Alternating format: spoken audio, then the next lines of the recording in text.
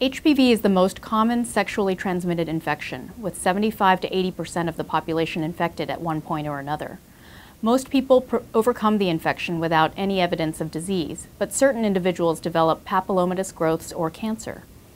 HPV has long been associated with cervical cancer, but in recent years has also been implicated in oropharyngeal cancers.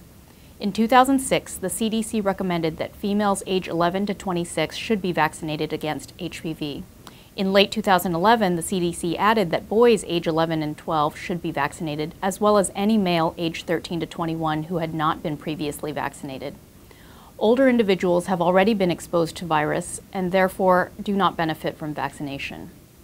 The vaccine is administered in a series of 3 injections. It is available in bivalent and quadrivalent forms, which target different numbers of HPV subtypes. It should be noted that the vaccine is effective in preventing anogenital infections, but has not been studied in prevention of oral infection.